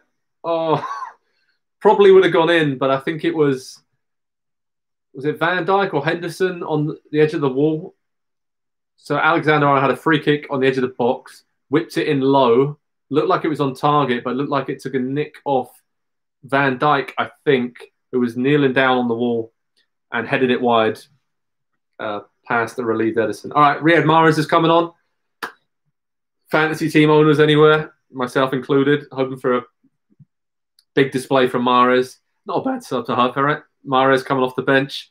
Aguero, obviously injured, but it's the main attacking move Man City can make at the moment. Gabriel Jesus coming off. Mahrez coming on. And yeah, be interesting. Oh, Rowley loved Pulisic since he was at Dortmund, said he's phenomenal. And yeah, who are going to be the biggest challengers to Man City and Liverpool next season? Because Man City are doing great, obviously, today, but you'd expect them and Liverpool to be the big title challengers. But can Man United join the title conversation? Can Chelsea? Dare I say Wolverhampton Wanderers? They look a little bit better set than Arsenal and Tottenham right now to mount a title bid. So let me know who you think is going to be the biggest challengers to Liverpool's crown next season. Is it simply going to be a two-horse race again between City and Liverpool? Or are we going to have someone else coming in? Let's wait and see.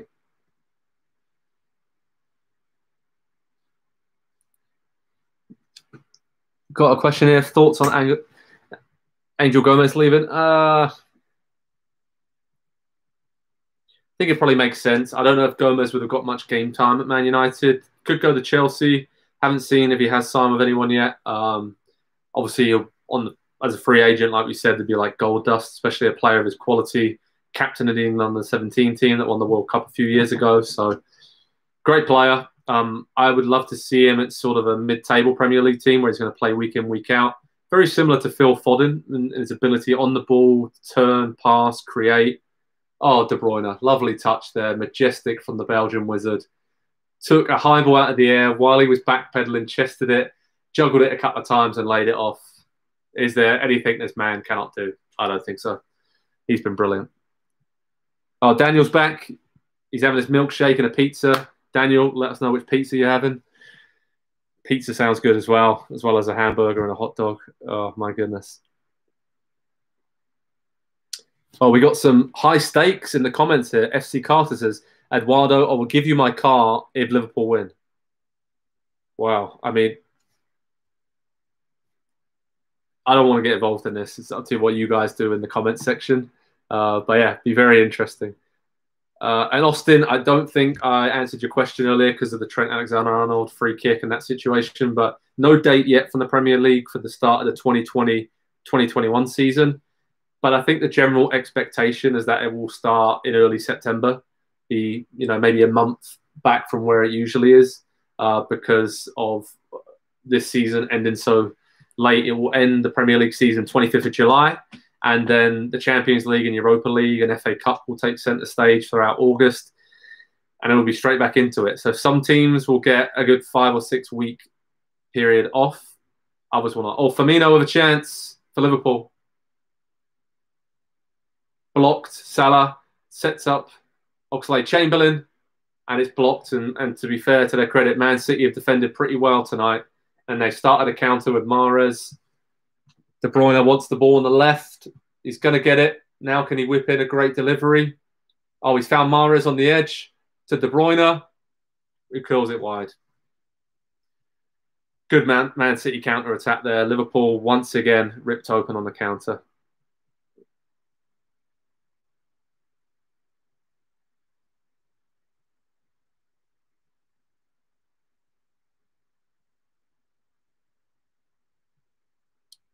A lot of cool comments here. Okay, I'm going to get to some of the questions that I thought would be interesting to ask you guys. Now we're all here watching together. Who wins the Premier League title next season? I want to see your answers in the comment section. Straight up, Liverpool, Man City, someone else. I want to get a kind of a poll here. Who is going to win the title? I'm watching. I'm excited. I'm going to have a few chips and a beer. Man City. Man City. Eduardo says Chelsea. Chelsea. What a love for Chelsea. Liverpool. Spurs. Daniel, are you sure? Steve Logan says Liverpool. Austin Platt, Man City. City. Southampton, that would be an upset. I'd put money on that now because that would be a bigger upset than Leicester winning at 5,000 to 1. That's a good one, Rick. I would take that all day long. Chelsea will win the title if they get a centre-back and a left-back. Agree with that. Attacking, they're great. The midfield, Kante's got them set up. They're good. But yeah, if Chelsea get a centre-back left. Ebrima says Man United. Could see that. I could see them being in a title race at least. Jelani says if Chelsea get a proper centre-back and a left-back. Liverpool, Man United next season. Man United, if Berner says if they add Raul Jimenez, they'll win it. I don't know if they need any more attacking players, but I'd love to see Jimenez at Man United, but he's great at Wolves, so who knows? Liverpool. All right, so I'd say it's kind of 50-50 between Liverpool and Man City, and then everyone thinks that Chelsea and Manchester United will be the two biggest challengers, which I agree with. I think that's pretty spot on. Austin Platt, do I think Ole Gunnar Solskjaer will be in charge of Man United next season? It's definitely for the start of the season. Depends how it goes. I think after the money they've spent on Maguire, Wan-Bissaka, Bruno Fernandes, if they aren't at least in the title conversation by December, January next year, I think he'll be under a lot more pressure. I really do, Austin. He's had a good, 18 months now to really bed in his ideas. We know how United are going to play. They have a clear philosophy. And they have a bit of a plan B now, I think, with Fernandes and Pogba. They don't just counter-attack. They can dominate possession. And, yeah, I think he'll be Man United manager. He gets a lot of stick, obviously, but be interesting. Divock Origi is now on for Liverpool. Just come on, had a shot that's blocked. Liverpool are trying to work their way back into this game, but there's no doubt that this has not gone the way they would have expected at all. Chelsea, Man United will be good next season. Leicester City will win the title. Daniel, what's in that milkshake you're drinking? I want to know, because I don't think Leicester City are going to win it next season. I think they're going to struggle to hold on to top four, Liverpool win the Premier League. Ooh.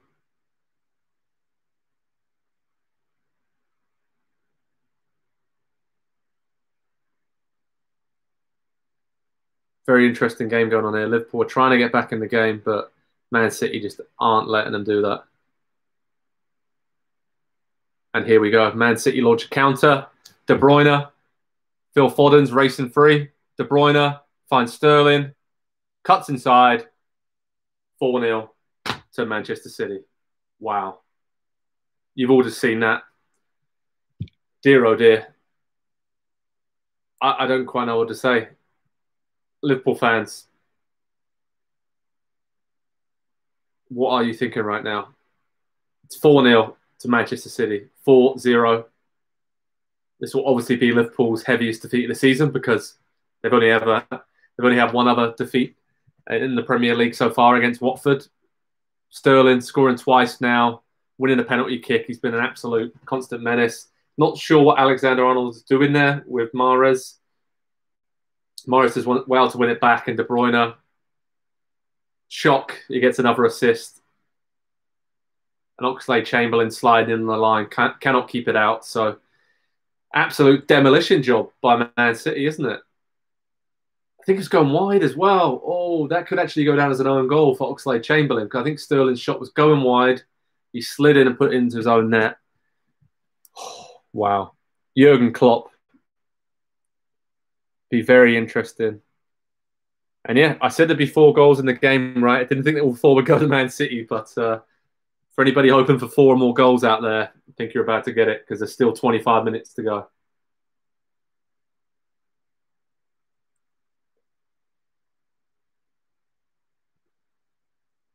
Okay, so here's a question now that Man City are 4-0 up against Liverpool. Something I've been thinking about since they won the title and pretty much all season, really.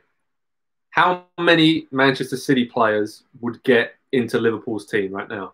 How many of the Man City players would you take if you had the choice to take players from both teams?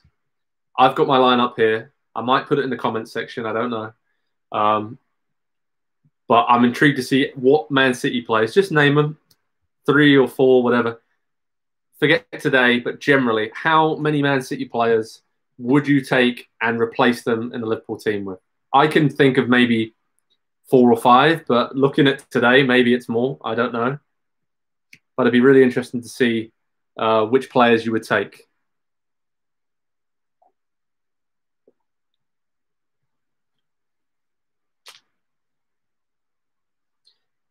Almost 5, Carter says. Kevin De Bruyne, none, says Sajai. Mahrez and Mendy and Gundogan. Really? Those are not the 3 that I would have said.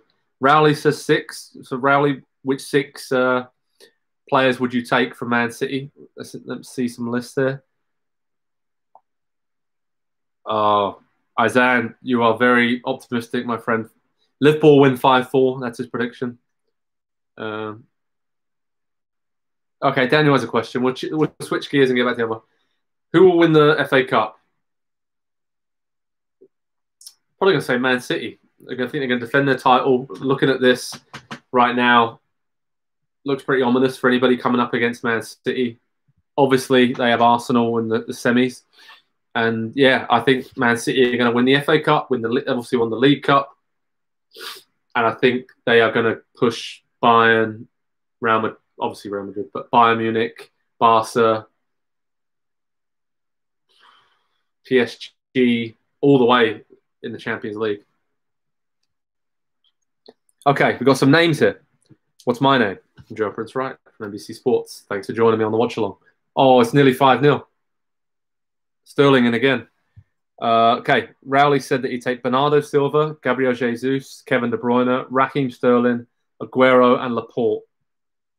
Wow, that's difficult to agree with. Difficult to argue with. Sorry. And Daniel Summerall says he would take Kyle Walker at Liverpool. Really? You think Kyle Walker's better than Alexander-Arnold? Fair enough. De Bruyne, Sterling, Gabriel Jesus. Yeah, so here's my combined Liverpool-Man City team. Okay, just think about this. So in goal, I think it's a flip of a coin between Alisson and Ederson. Really is. Either way, you're getting a great Brazilian goalkeeper, but I'm going to go for Alisson, I think, in goal. Then across the back four, again, not based on today's display, but I'm going to go with Alexander-Arnold at right back, Van Dijk at centre-back, Laporte at centre-back alongside him, and then Andrew Robertson at left-back. I'm rethinking maybe my midfield selections, but I'm going to go for a 4-1-4-1. So the holding midfielder is Fabinho, who I think's been played out of the game today, but I'm going to go with that.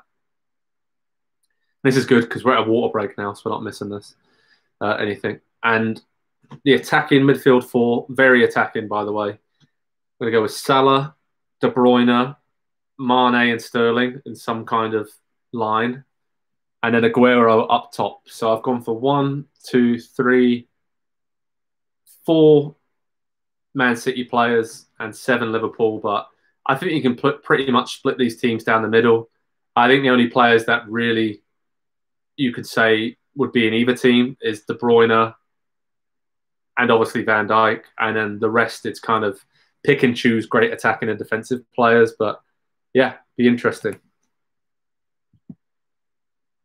You don't agree with Sterling. Eduardo doesn't agree with Sterling.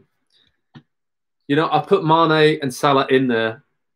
I have left out Bobby Firmino, which I know will not be popular because he's a Liverpool legend already. And I love him as well. Great smile, great player. But I think Sterling's shown today, Eduardo, I don't know if you want to admit it, but Liverpool fans would be happy if he would have stayed there all those years ago. Obviously, he's chosen to go to Man City, had a great career there. But yeah, that's my reason. KDB is the reason. Okay, that's fair enough. But I think that Sterling deserves a lot more credit than he gets sometimes. And yes, he misses chances, but his productivity has been very good. Question coming in. What do I think about Fernandinho? Obviously, very good midfielder, decent centre-back this season. Obviously, João Cancelo is coming off of Kyle Walker after the water break. So, Man City just kind of rolling out a few changes here, trying to stay fresh. They play against Southampton on Sunday as they try and, I guess, just keep winning and try and whittle down this Liverpool winning margin so they can at least have that record intact. Yeah, Fernandinho, good player. Obviously, the red card against Chelsea was pretty funny. The handball on the line, tried to cover it up as best as he could, but maybe he could have done that before VAR. I certainly didn't see it initially. It was only on the replays, the slow-mo replays, that you realise he had a handball. So I think it's fair to say he's a master of the dark arts, as people like to say when it comes to defending or, you know, getting a little shoulder, a little kick in there. He makes Man City tick defensively, and it will be really tough to replace him. Lovely aerial shot of the Etihad there, seeing the Manchester night sky on a summer's evening in England. Divock Origi turned in the box. He's gone down under pressure. No penalty given. I think VAR might have a look at that, though, next time the ball goes out of play. Because that, to me, looked like there was contact. Oh, Origi, again, turning. to Mane. Mane in the box. Good block by João Cancelo.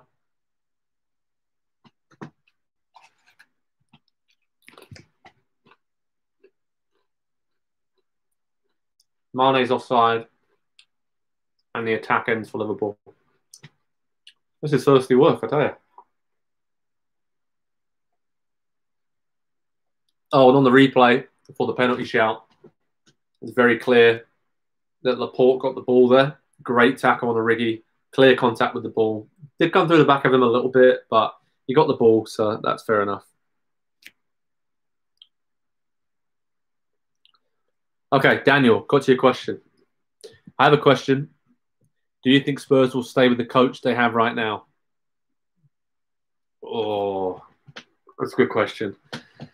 You know what? Before today's game, I thought Tottenham were heading in the right direction, right? And even during the game today, it was the VAR decision where they didn't score, where it really just unraveled Tottenham because they had so much of the ball. Didn't really threaten Sheffield United, who were pretty solid defensively and just do what they always do and were good on the counter. But I would be shocked if Mourinho's still in charge. Sorry, Liverpool just attack it again. I'd be shocked if he's in charge throughout next season. I really would, because I think that he has tried to already usher in his new mentality. Some players aren't getting it, others are. There's been enough flashes of defensive work that it looked like it was coming together. But then it hasn't, you know, it really hasn't. It's, for me, it looks like they've taken a lot of steps backwards since the start of the season. We got a sub here for Liverpool. I believe, yeah, it's Neco Williams coming on for Alexander-Arnold, who don't think Alexander-Arnold has the best game in a Liverpool shirt. Let's leave it at that. It'll be interesting to see how some of these young Liverpool players do in the final weeks of the season. But, yeah, Liverpool fans, would you rather see a lot of young players given minutes in the final weeks of the season as Mohamed Salah turns and has a shot, but then Ederson saves? Or would you rather see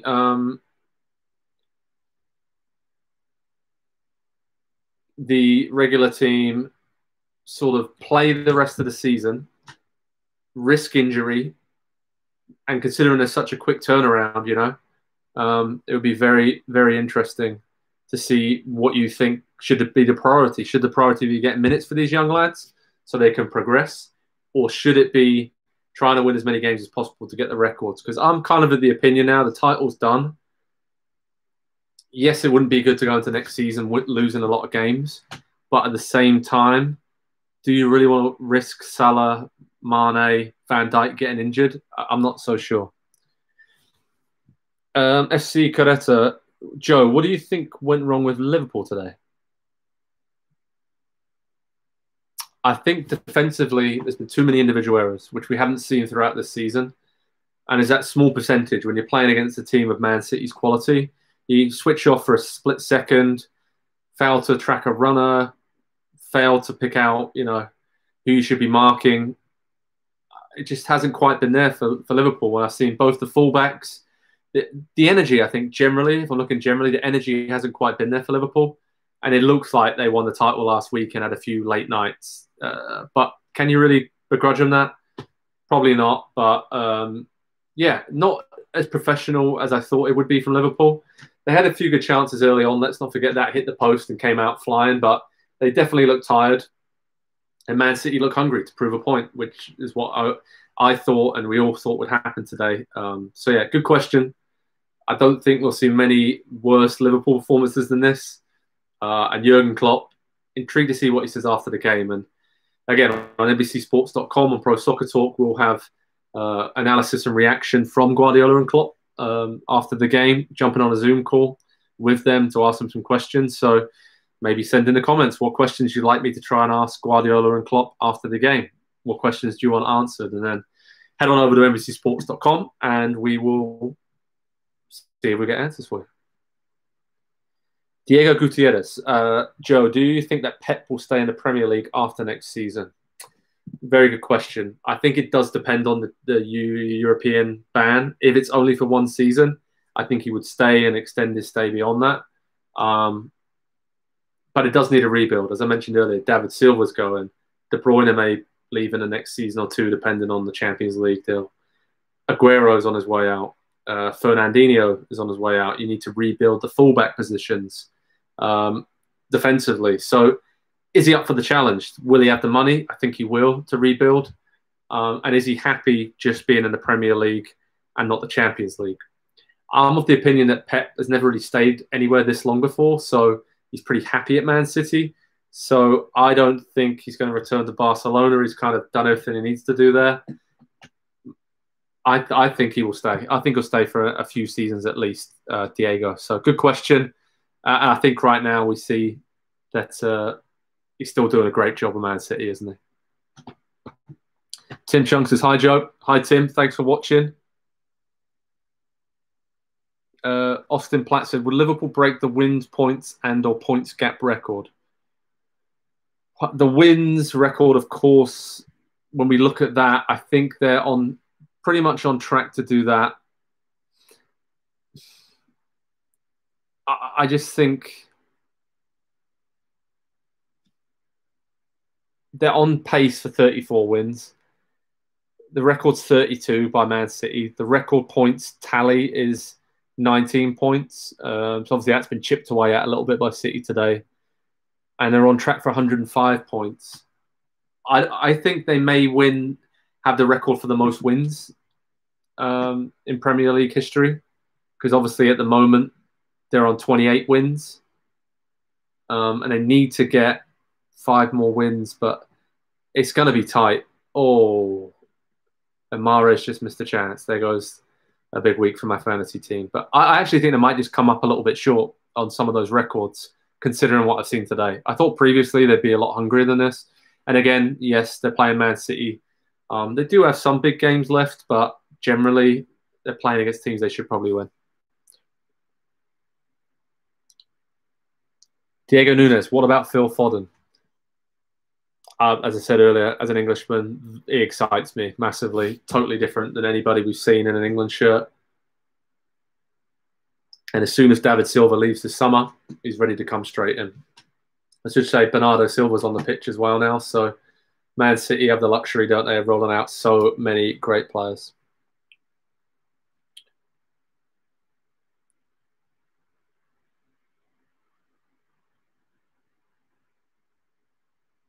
Do I think Moncho says, do I think Man City is going to win the Champions League? I don't know what the bookies' favourites are or who they are. I'd say, seeing what's seen from Bayern Munich, they're going to be right up there with Man City. De Bruyne, just headed wide. I would say that City will be the favourites alongside Bayern Munich.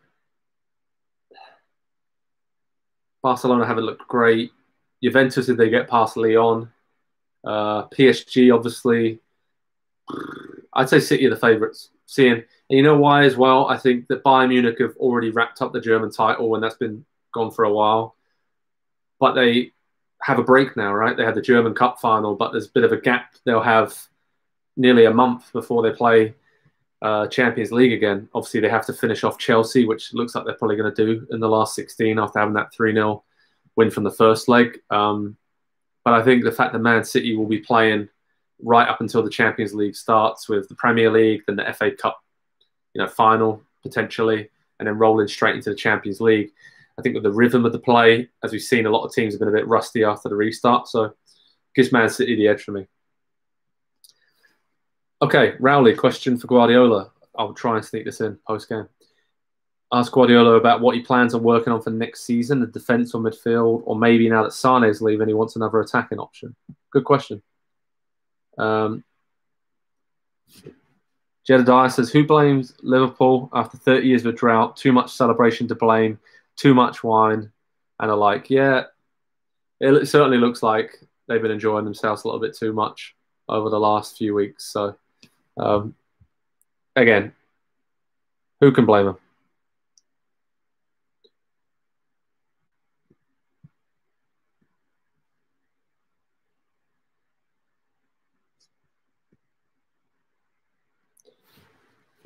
Okay, so we're seeing out the final few minutes here in Man City against Liverpool. Very comfortable for Man City. It's like a training game for them at the moment. Surprised that Mane and Salah are still out there, but they are.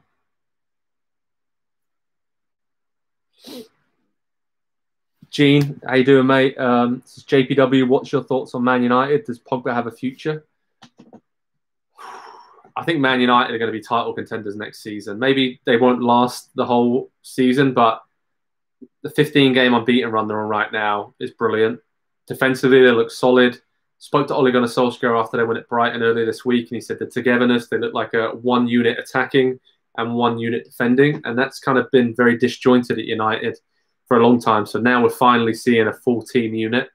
Pogba and Fernandes, I love the way they linked up. You know, Pogba set up Fernandes for a shot, didn't even look where he was. He hit the post, then he did it again, and Fernandes scored. And then with Greenwood, Martial, Rashford going forward, so much ability in the attacking line. And then I said earlier, the solid foundation that Man United have defensively now, just like Liverpool, it sets them up for wins. And I said to Solskjaer, you've had 11 shutouts now in 15 games in this unbeaten run. And he raised his eyebrows, was pretty surprised by that and impressed, and he enjoyed it. So, yeah, Gene, I think Man United are going to be in the top 4 next season. They're only 3 points off third place right now, pushing Leicester and Chelsea really hard to finish in the top 4 this season. So I think there's going to be a big future ahead for the Red Devils. And I was a bit of a skeptic for Solskjaer when he first came in, but fair play to him. Use the money wisely. And if they can keep Pogba there, I think now alongside Fernandes, there is a place in the team for him. And Pogba is one of those players that just wants to be wanted, wants to have a role in the team, and you have to play to his strengths. And I think with Matic or Fred or McTominay being a holding midfielder, if you can get Fernandes and Pogba in free roles attacking, I think you're onto a winner. I remember being at the Etihad Stadium quite a few years ago now, when Pogba was playing for Juventus. Great ball over the top. I think it was Higuain to finish. If you give him the time and space on the ball, he's going to hurt you, and he's a great player. So thanks for your questions. I appreciate it. Kevin said, how many subs can we use? Can we use more than 3? Yeah, 5 subs throughout the rest of the season. Oh, nearly a goal for Liverpool. One of their subs, Minamino and Origi, or both of their subs, nearly got in the way of each other, crossed to the near post. Robertson whipped it in, and it kind of just hit off Mendy, all of them there, and harmlessly went wide. So kind of the story of the game for Liverpool. Threatening position, but yeah, I'm intrigued to see this Liverpool the rest of the season, how this goes, because this could be a bit demoralising now if they lose a few games to end the season. Wonder what kind of impact that will have on Jurgen Klopp's side going into next season, because maybe in a good way, they won't have to linger on it for a while, will they? Because the new season's going to start pretty soon, so they can get rid of any rust and shake it off over the summer. But Oxlade-Chamberlain just won a corner. Liverpool finishing the game strongly, but Man City are 4-0 up and don't really have anything to play for.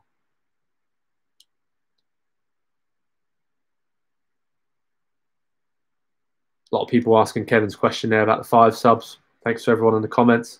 Diego got a question. Joe, is it possible for Gabriel Jesus to reach the level of Aguero in the future?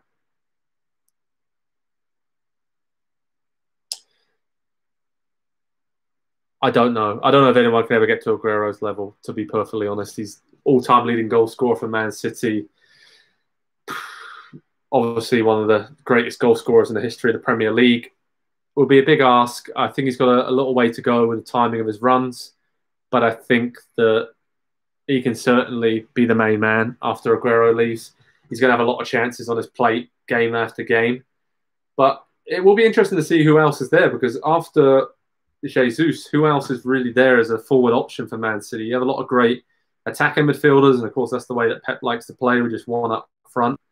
But who's the next Aguero? Who's the next Gabriel Jesus, shall we say, once he steps into that role? Who are we looking for next? Because he can't do it all on his own, and it works really well for City to have Jesus there, to be young, step in for Aguero when he's not fit or when he's hungry. It'll be interesting to see what's going to go on here. Okay, a few people heading on out now with the game coming towards the end. Thanks for joining me. It's been an absolute pleasure to watch this game along with you. Love doing this. I hope we can do more of this throughout the summer, throughout the rest of the season. So I'm going to have a beer here and watch the last few minutes of the game. So if you got any more questions, let me know. And Rowley, as you said in the comments, we'll be speaking to Guardiola and Klopp in the next half hour. So the Zoom call will be just for media outlets, but I will be speaking to them, and reaction and analysis will be on NBCSports.com. So it's NBCSports.com for the latest videos, highlights. You can see a lot more of my analysis videos on there, and the great work that the production team does putting that all together. And yeah, a lot of fun. I have all angles covered at the Premier League. As I'm talking Liverpool on the attack, Liverpool fans, Man City fans, maybe get your final thoughts into the comments section. Maybe player ratings, who's been your man of the match. I would say Kevin De Bruyne again, closely followed by Raheem Sterling. But let me know. I'm looking at the comments now. I want to see your man of the match and final thoughts on Manchester City against Liverpool, because as we head into the 90th minute, Man City are 4-0 up, absolutely cruising. And a bit of a bad day at the office, right, for Liverpool.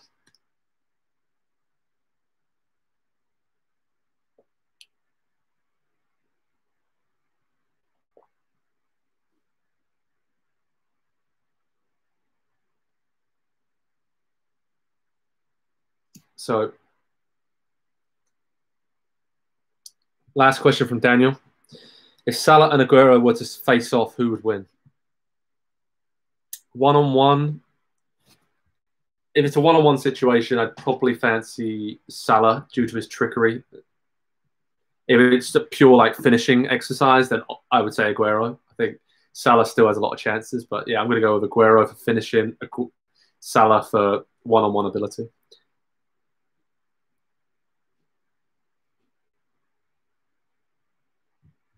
Okay, so man of the match. Who want man of the match? I don't see any comments here.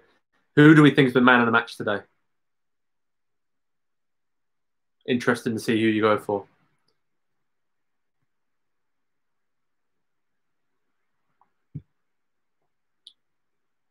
Sterling, man of the match. Kevin De Bruyne. Alfredo says, oh, another question. Who will win, Henderson or Sterling? In the tackle, Henderson. Dribbling, Sterling. Okay, Kevin De Bruyne, man of the match. Phil Foden, good shout. Raheem Sterling, De Bruyne. Yeah, it's been a good day for the Man City attackers, hasn't it? So I think you can put this down to Man City being really good, Liverpool being not so good. And yeah, get your last questions in. I'm going to be here through stoppage time, not long to go.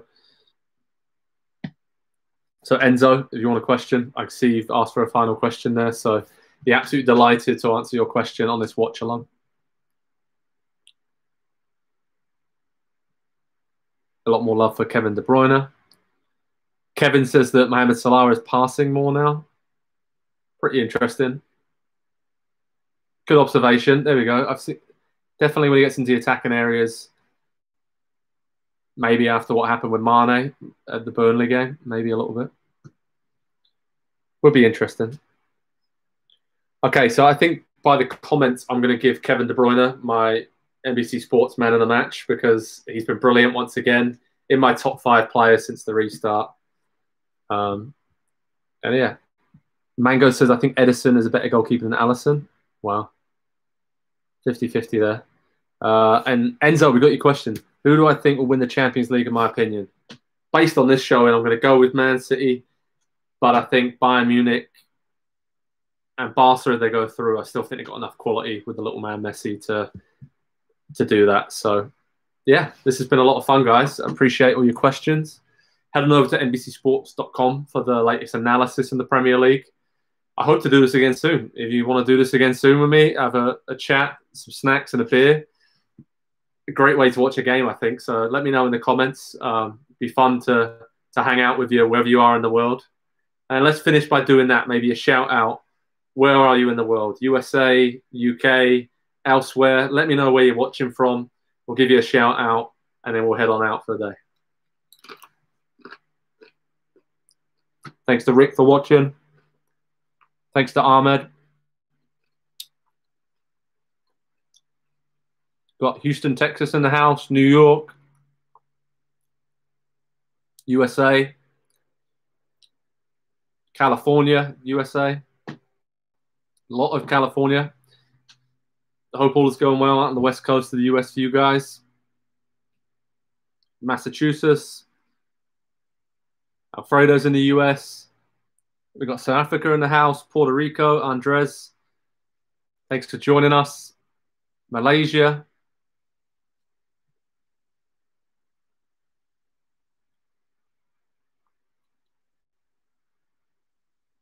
Dallas, Texas.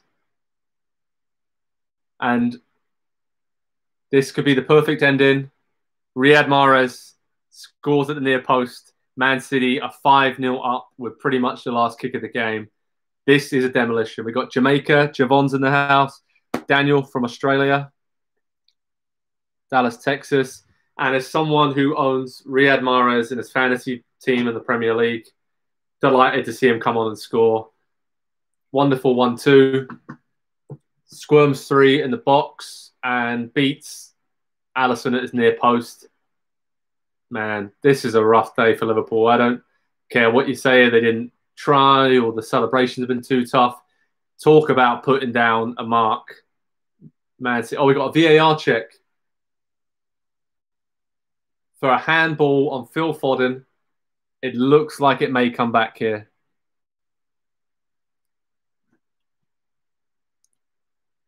Handball. Oh, I got so excited there about Riyad Mahrez scoring on my fantasy team. It looks as though the goal, yeah, it's gone back to 4-0. So,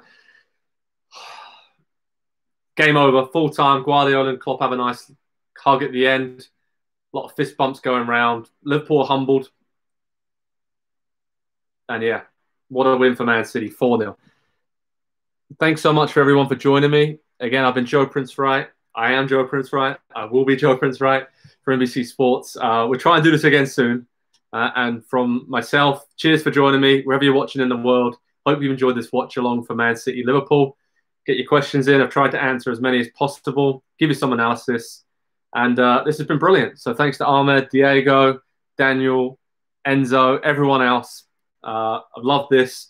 Speak to you soon. Cheers.